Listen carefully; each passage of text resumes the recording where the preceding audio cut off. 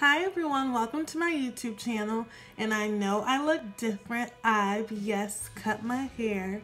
Now my hair was long, now I wanted to try something different to cut my hair.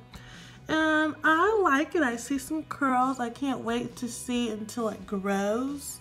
Now I can say now I am like natural.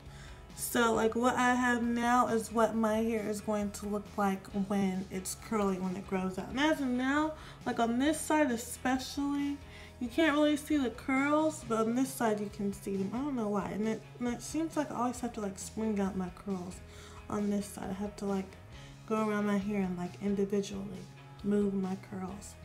But yeah, it's definitely different. I love it. I'm not sure if I'm going to let it grow. I'm still kind of like deciding on that because I don't know, I like it being short, not having to do like too much to my hair. And I got a tattoo. That's another day, another story. But I definitely did cut my hair. I still do wear my wigs like a lot. So even though like people say, oh, I thought you cut your hair, or you just had long hair yesterday, what happened to it? Well, I like to try something new every day. So far I've gotten a lot of good comments. Some days I like it, some days I don't. And if I don't like it, I just throw a wig over it. But I just want to see like if I do decide to let it grow more, I just want to see like what my curl pattern's gonna be like.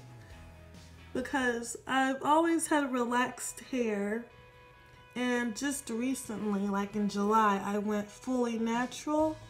And so from there, I'm still trying to figure out, okay, how long is it going to take for my hair to grow this length and this length? But I can't complain. It's better like if I wear hoops instead of just earrings. I don't know, to me, I just look better with hoop earrings instead of small earrings. But yeah, when I'm wearing my short hair at least. But I'm going to do an update. I'm probably going to do either like a 3-month update or maybe like a 5-month update.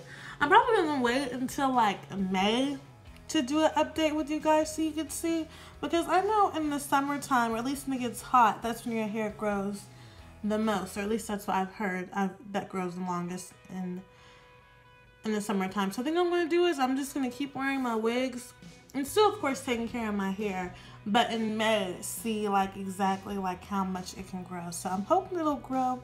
I mean, this may be a little far-fetched. I'm hoping it grows at least like right here by like May or so, and it's November.